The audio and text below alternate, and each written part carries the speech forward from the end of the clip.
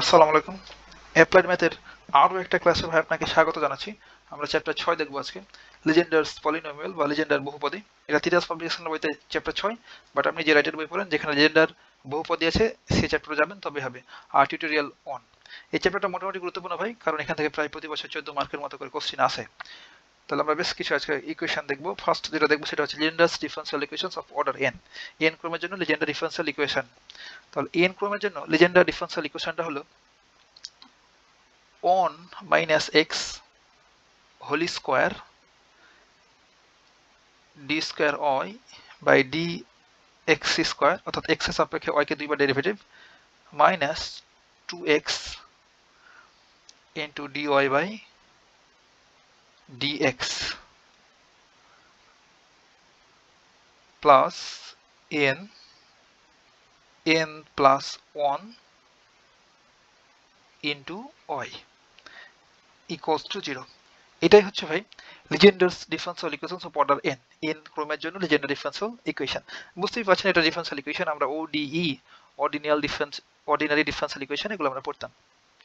এখন আপনার তো মাথায় খটকা লাগতে পারে যে ভাই যে এটা কেমনে লিজেন্ডার্স ডিফারেনশিয়াল ইকুয়েশন কেন বলছি।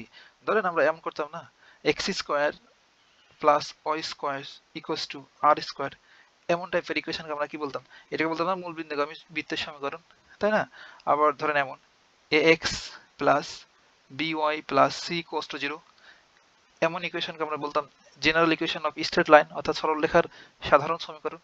তা একটা নির্দিষ্ট আকৃতি দেখেই তো আমরা বলতে পারছি যে এটা হচ্ছে সরলরেখা সমীকরণ, এটা হচ্ছে বৃত্তের সমীকরণ। ঠিক তেমনি এই ডিফারেনশিয়াল ইকুয়েশনটা এটাই হচ্ছে লিজেন্ডার ইকুয়েশন, কারণ লিজেন্ডার এটা দিয়েছে ভাই, বা ও এটা নিয়ে কথাবার্তা বলেছে, তার জন্য এটাকে আমরা বলি লিজেন্ডার ডিফারেনশিয়াল ইকুয়েশন। এখন এই লিজেন্ডার ডিফারেনশিয়াল ইকুয়েশনটা আরেকটা ফর্মে থাকতে পারে। আমরা এমন করতাম না যে dx y, অর্থাৎ y কে যদি x এর রেসপেক্টে একবার ডেরিভেটিভ করি এটাকে আমরা বলতাম y প্রাইম, পারি তো বলতে, তাই না? আবার তাহলে dx আবার y প্রাইমটাকে যদি আবার x এর রেসপেক্টে ডেরিভেটিভ করি তাহলে এটাকে আমরা এমন বলতে পারি y ডাবল প্রাইম, কিংবা এটা সমান আবার লেখা যায় যে d square y divided by dx square, পারি তো এগুলো লিখতে, তাই না? তাহলে এইটাকে যদি একটা সিম্পলিফাই করে সুন্দর করে লিখতে পারি আমরা, এটা কিংবা এটা দুটো ফর্মে থাকতে পারে। জাস্ট এটা আপনার 1 মার্কের জন্য আসতে পারে ভাই। তাহলে 1 মাইনাস এক্স হোল স্কোয়ার, আর এই টোটাল জিনিসটা সমান আমরা কি লিখতে পারবো y ডাবল প্রাইম, অর্থাৎ দুইবার ডেরিভেটিভ হচ্ছে 2x, আর এটা সমান লিখতে পারবো y prime plus n plus 1 into y। দেখেন দেখতে অনেকটা সুন্দর লাগছে কিন্তু, হ্যাঁ। এখন এটা হচ্ছে লিজেন্ডার ডিফারেনশিয়াল ইকুয়েশন। আর এই লিজেন্ডার ডিফারেনশিয়াল ইকুয়েশনের কিন্তু সলিউশন আছে, সমাধান আছে, বিস্তর সমাধান, 2-3 পেজে লাগবে ভাই। এটা একবার শুধুমাত্র 11 সালে আসছিল, ন্যাশনাল অনার্সে শুধুমাত্র 11 সালে সলিউশনটা বের করতে বলছিল। তাহলে অনেক দূর একটা সাল। তাহলে এই সলিউশন বের করতে যে আমরা মাথা খারাপ করব না, কারণ হিউজ ক্যালকুলেশন এগুলো। এখন এই লিজেন্ডার ডিফারেনশিয়াল ইকুয়েশনটাকে সলিউশন করার পর যে জিনিসটা পাবো বা যে টার্মটা পাবো সেটাকে আমরা বলি আবার লিজেন্ডার পলিনোমিয়াল। তাহলে লিজেন্ডার পলিনোমিয়ালটা কি ভাই? এখানে 0 ছিল। এখন লিজেন্ডার পলিনোমিয়ালটা হচ্ছে pn অফ x।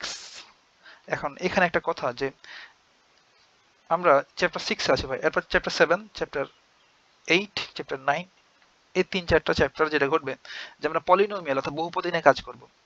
তো আমরা যখন এখানে লিজেন্ডার পলিনোমিয়াল পড়বো তখন এই লিজেন্ডার পলিনোমিয়ালটাকে pn অফ x বা p subscript n of x বা pn অফ x আপনি বলতে পারেন, এটা দিয়ে লিজেন্ডার পলিনোমিয়াল ইকুয়েশনগুলোকে বোঝাই।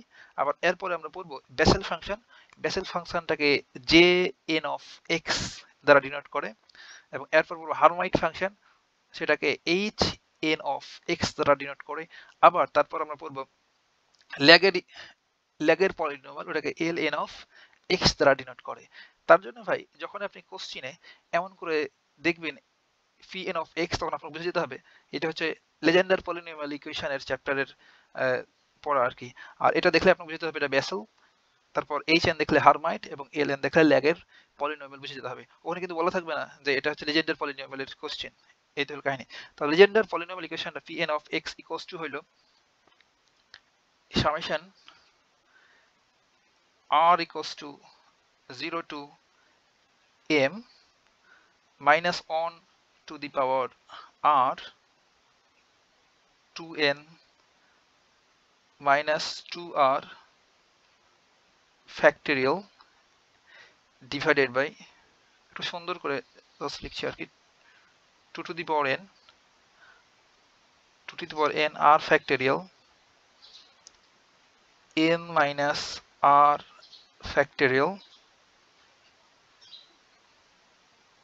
n minus 2r factorial তাহলে এটা উপরে লিখলে হতে পারে সুন্দর করছি আর কি একটু x to the power n minus 2r এখন এইটা ভাই আপনাকে একদম মনে রাখা লাগবে তাছাড়া কোনো ওয়ে নাই ঠাড়া মুখস্থ করবেন আর কি এটাকে আমরা বলবো জেন্ডার পলিনোমিয়াল এখন এটা কোথা থেকে পাইলাম আমরা কি জোর করে লিখলাম কিনা জোর করে মোড়ে লিখিনি ভাই আপনি আপনার বইটা দেখলে আপনি বুঝবেন যে এই যে লিজেন্ডার ডিফারেনশিয়াল ইকুয়েশন যেটা আছে সেটাকেই সলভ করে ফাইনালি একটা স্টেজে গিয়ে এমন একটা আকৃতি আমরা পেয়ে গেছি সেটাকেই আমরা বলি লিজেন্ডার পলিনোমিয়াল এখন এই উপরে যে এমটা লিখলাম এই এম এর ভ্যালুটা অল্ট চেঞ্জ হতে পারে ধরেন যেখানে এটাই তো লিজেন্ডার পলিনোমিয়াল ইকুয়েশন এখন যেখানে m এর ভ্যালুটা চেঞ্জ হবে m ইকুয়ালস টু হবে n মাইনাস 2 n এর ভ্যালু যখন এই যে এই n টা হবে জোড় এই n হবে জোড় অর ইভেন আবার এই m এর ভ্যালুটা হবে n মাইনাস 1 ডিভাইডেড বাই 2 যখন এই n টা হবে বিজোড় বা অড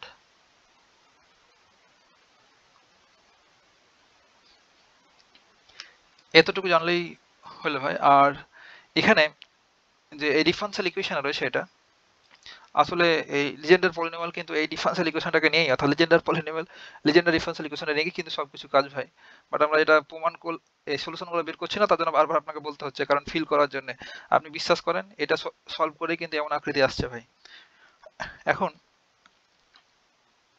এই যে p0 of x equals to হয় 1 এই যে এটা হচ্ছে এই n এর জায়গায় যখন 0 বসাবো এটা তো আমাদের লিজেন্ডার ডিফারেনশিয়াল ইকুয়েশন তাই না এখন এখানে যে n আছে n এই যে n এই n এর ভ্যালু যখন ভাই আমরা 0 বসাবো তখন এই লিজেন্ডার পলিনোমিয়াল ইকুয়েশনটা সমান পাবো 1 এটা কেমনে পাইলাম আমরা এইটাকে নিব তাহলে এখানে n এর জায়গাতে 0 বসাবো দেন যে টার্মগুলো পাবো সেগুলো এখানে ক্যালকুলেট করতে হবে এই ক্যালকুলেশন করার পরেই কিন্তু আমরা একটা টাইমে গিয়ে ভাই p0 of x equals to 1 পেয়ে যাবো কারণ এগুলো আমার দরকার নাই তার জন্য যেটুকু দরকার হয় সেটুকু বলছি ওই প্রমাণগুলো কখনোই আসে না আর বের করতেও বলে না তার জন্য তাহলে p0 of x বা p0 of x equals to 1 হয় আবার p1 of x এটা সমান আমরা পাই ওই ক্যালকুলেশন করে x এবং p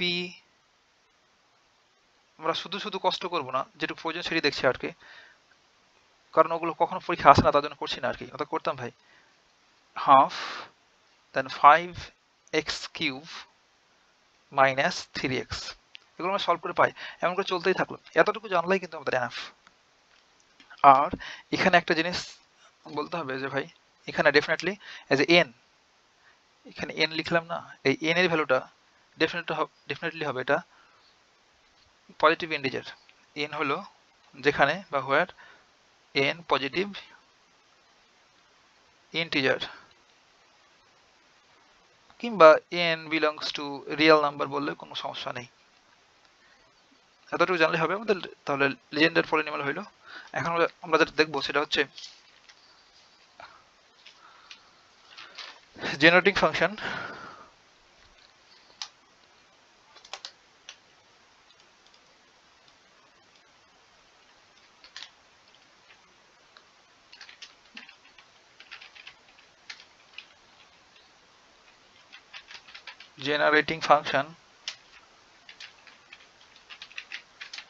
for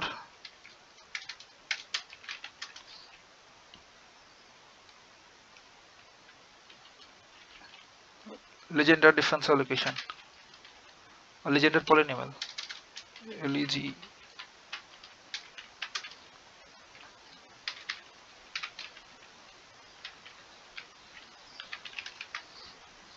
এখন লিজেন্ডার পলিনোমিয়ালের জেনারেটিং ফাংশনটা দেখব।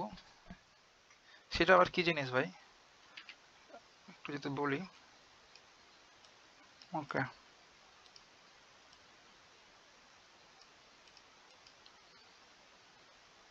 আমরা যদি বাংলায় লিখে এটা, সেটা হবে লেজেন্ডার বহুপদীর জেনারেটিং ফাংশন। তো লিখে দিই একটু, প্যারা যাতে না খান। Legendre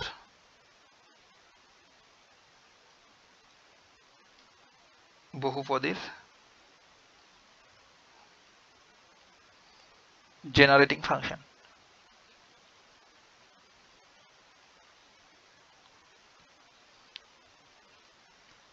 function.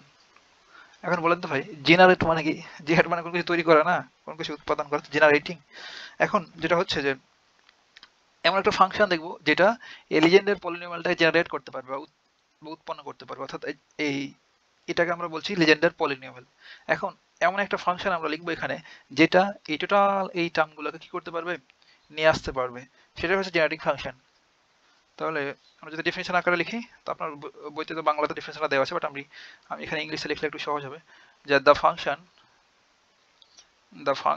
বুঝতে তো পারছেন এগুলো ইংলিশ ভাই, এগুলো বাংলাই তো।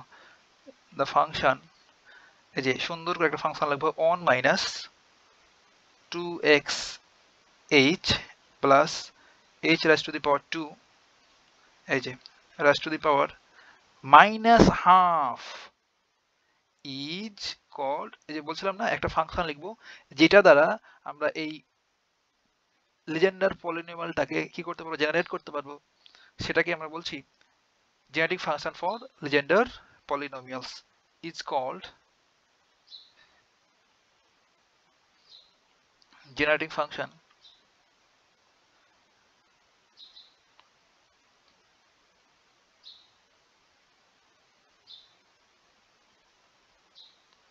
for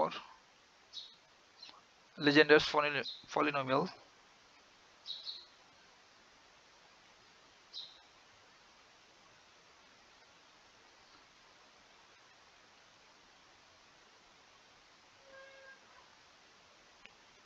pn of x।